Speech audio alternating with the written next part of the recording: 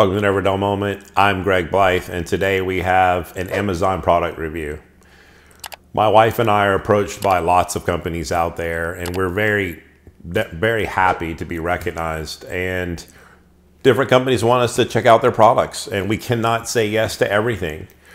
We did say yes to a couple products, and one we're going to review today. When we do say yes, we know that one, we want to be associated with it, and two, there's got to be something interesting that sets it apart.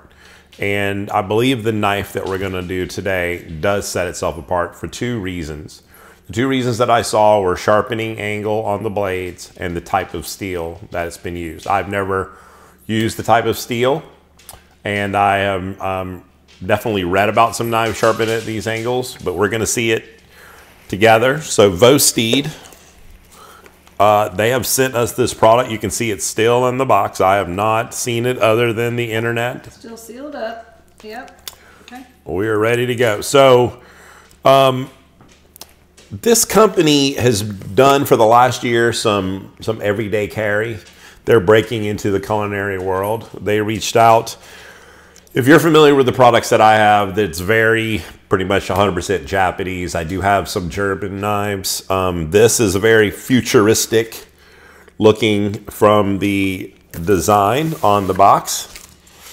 So it says it's an 8-inch chef knife, and they're launching on the 15th. Today's the 13th. You can still pre-order. So we actually have one before the rest of the world has one. I know my friend Frankie's supposed to be getting one in the mail as well. All right, so let's take a look at how this thing comes.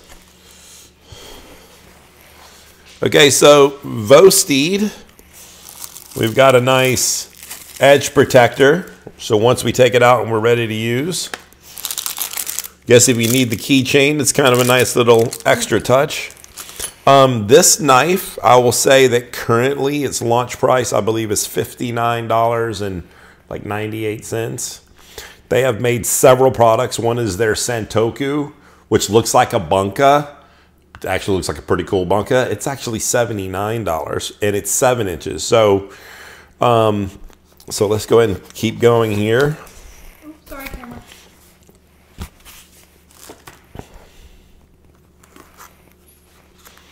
Okay, so the handle is this G10 material. It is actually very lightweight. I'm going to let my wife put her hand underneath in a second. The balance point is supposed to be right underneath. Seems it's still a little heavy on the handle end.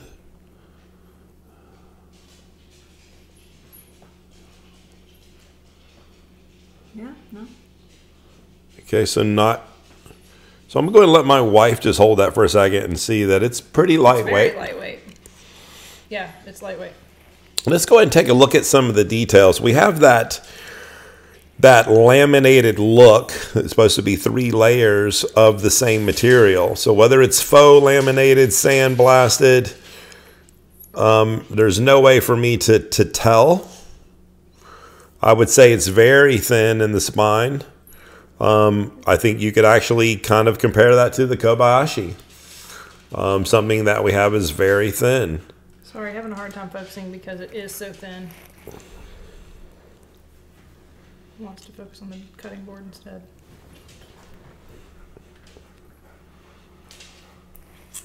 Okay. Yeah, so very interesting. Unlike the Japanese handles that are either oval or kind of D-shaped, and then the Western handle, this is a very modern kind of a look. I do like the taper going down right here for the pinch grip. It doesn't abruptly end, so it does give me a little bit of comfort for the pinch grip. We'll go ahead and do the choil shot too, since my wife's there. I can't quite tell if it's rounded. I was trying to feel like, is it going to cut into my finger?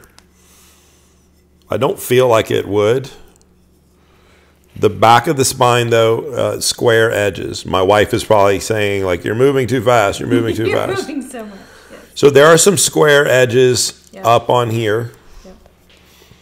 Okay. but it's tall enough for your normal pinch. Okay.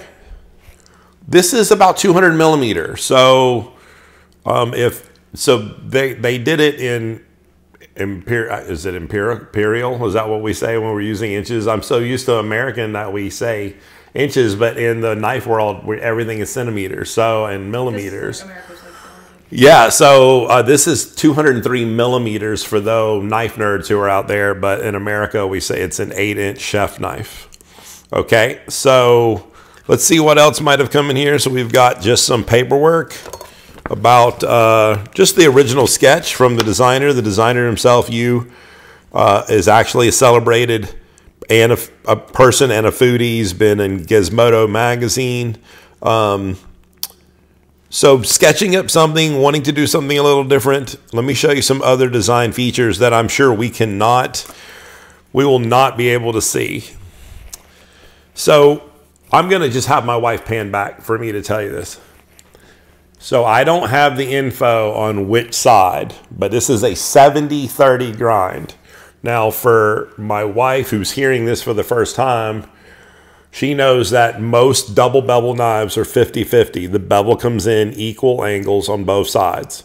This knife is going to be not straight up and down and like this, but it's like a little bit on one side, a lot more on the other. So instead of a 50-50 even, one is a little bit more 70-30. So what that's going to do, and so the problem I don't know is I don't know if the 30 is on the inside, the 70 is on the outside. If I had to assume, I think that I would assume for single beveled knives, you tend to be flatter on the inside of a right-handed knife. I am right-handed. Your average person buying would be right-handed. Sorry, left-handers. So if you were going to make a knife, I would probably put the 30 on the inside, and let me explain how that actually might change some cutting.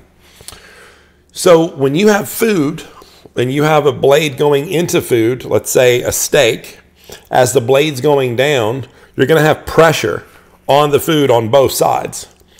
And as it's cutting, you're putting pressure below it onto the food. If you had one side that was straight up, there'd be no pressure. The pressure would be on the opposite angle. So they decided to play with that.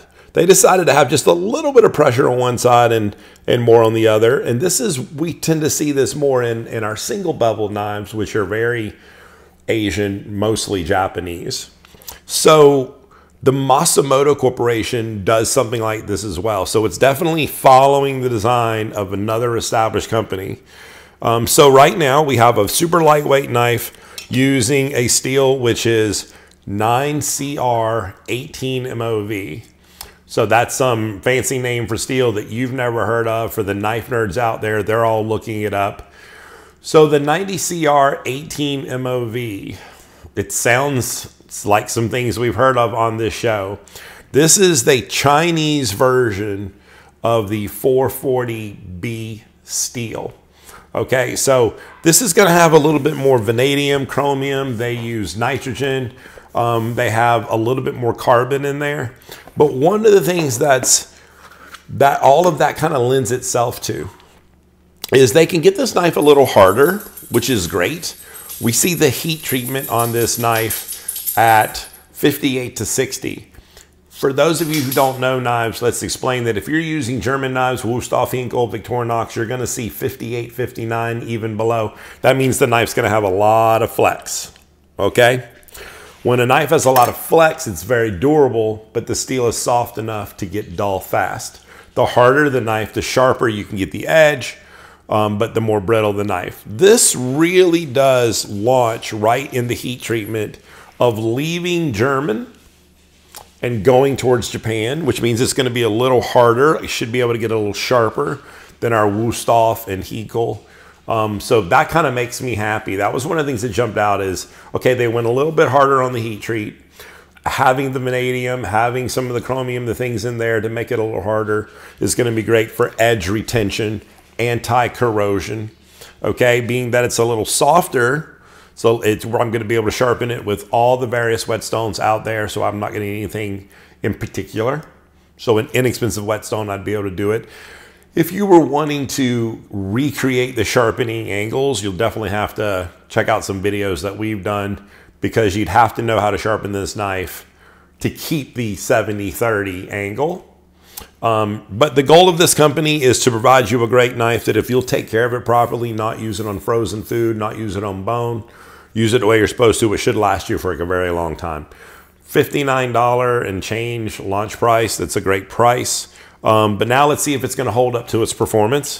So as always, we have a couple of things ready. When we do any type of unboxing of knives, we like to see the out of the box sharpness. Some people don't put a lot on this, but if you've got a great knife by a great blacksmith, chances are you're a collector and you know how to put an edge on your own knife. If you're buying this knife for your kitchen, you want it to come sharp. So let's go ahead and see, you know, how sharp this knife came out of the box.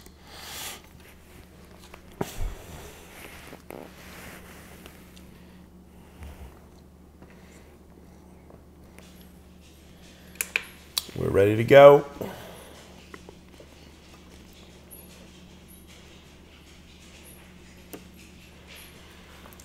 So we got a sub 200, a 179. And as always, we're going to just do it again. We want to make sure we get not just one flukish score. So if you are new to the channel, if you're new to knives, this machine, BESS Certified Best Tester, is a machine that has a specific monofilament, a certain thickness. Think of this as a scale, and it's going to measure the amount of pressure it takes for this knife to cut this monofilament. I will literally sit the knife down on this fulcrum. The knife will sit on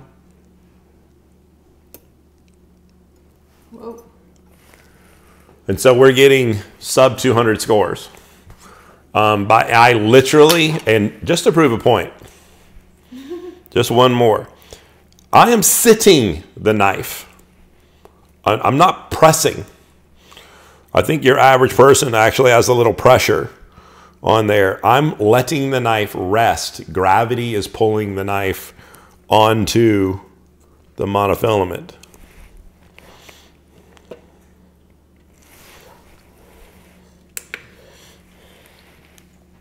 So the knife is sitting.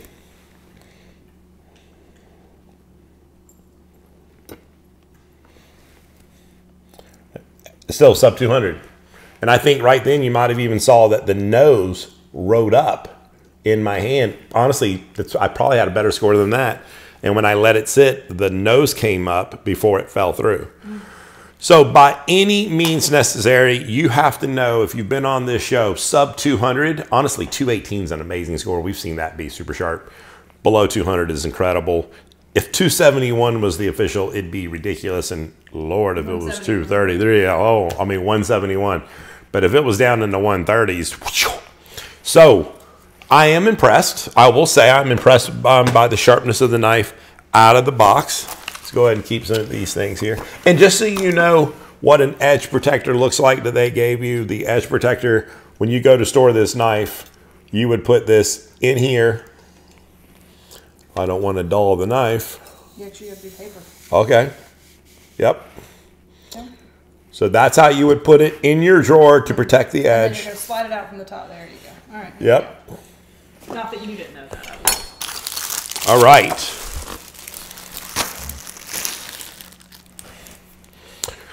All right, let's hear some paper. And what do we mean by that phrase when we say hear paper? The sharper the knife, the quieter the cut. So we find a good piece of paper.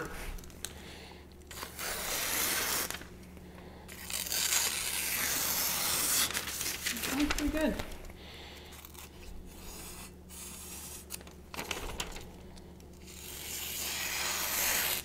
And you're seeing me with my fingers. So that's pushing. That's not slicing. Pushing is very hard.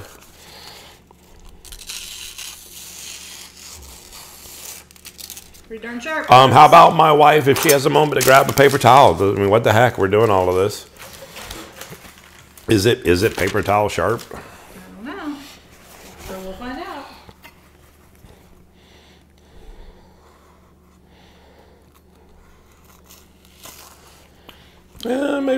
maybe not quite paper towel sharp. We got a little cut, but I couldn't get. I mean, it did. no, I'm just saying non-knife nerds, like for the rest of the people in the world who are looking at it. So paper towel is clothy, and we're looking at it for it to just slice, not tear. So there was some slicing, then you can see some tear at the edge. So we're not quite paper towel, not that you need to be. My daughter dog over here, my fur baby, is visiting. Okay, so some dinner later on tonight. If you don't know, these are difficult to cut. I have literally a Japanese knife that's nice. That is, it is chipped. I'm afraid that that's too thin. So my wife is a little bit concerned. I don't think I would do it. Okay, we're gonna just try. I will say that we're also looking at the size of the spaghetti squash in comparison to the knife. Really?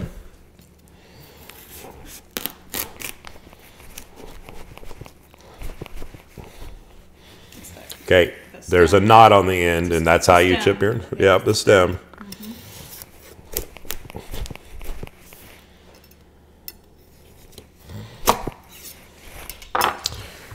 So we have chipped other knives, and that's a testament to the durability, the heat treat. It's a little bit more flexible. Held up pretty well. I'm surprised. I mean, I have to say I'm surprised. Well, we like it when the wife is surprised a little bit. Still cut paper. Yep, still cuts paper. Okay. Put it on my food. What is that? So don't put paper on my food. No confetti. I don't think I need to do the onion, folks.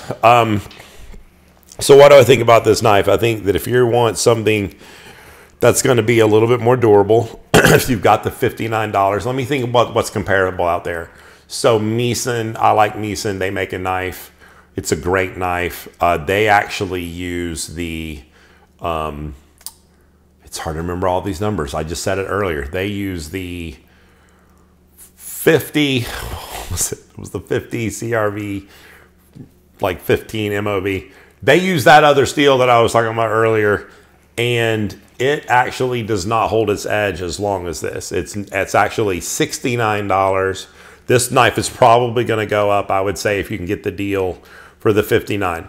It is an 8-inch knife. I like knives a little bit bigger. I think this knife is a great size for men, women, and children. My wife definitely does not like a knife anywhere near this big or like bigger. I think this is definitely the rock bottom for her, the 200 millimeter.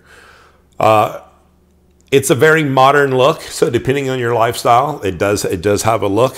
But honestly, great steel. I mean, I'm going to say I'm a little jaded as far as like I don't know if it's layered cladded.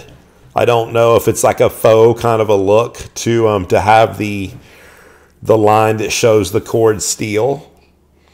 But all in all, lightweight, goes through, does everything you wanted to do for the $59, and impressive numbers. That's all I got to say. Thank you to Vosteed for trusting in us. I'm actually going to have to do an entire video on sharpening a knife 70/30 for all of those you who are out there purchasing this. There'll obviously be a link in the description to the product, to the company that reached out and trusted us, and they were patient with us. I am going to say that I am impressed with the knife. We have had other knives not come in and do what this knife did. I think the thing that will tell the tale is how long will it stay that sharp? And there's no way for us to know that for a while unless we just use it in the kitchen. I'll definitely add it to the family collection to let all of us use, and maybe give you an update in the future on social media. Thank you so much for checking in. Hopefully this was not a dull moment. According to the spaghetti squash. Well, listen, we've had some difficulty with spaghetti squash, so I'm impressed by the spaghetti squash. I'm really impressed with the score out of the box. Again, $59, under $60. Do yourself a favor. It's a good knife. It's made of good stuff. Thank you guys for checking in. God bless.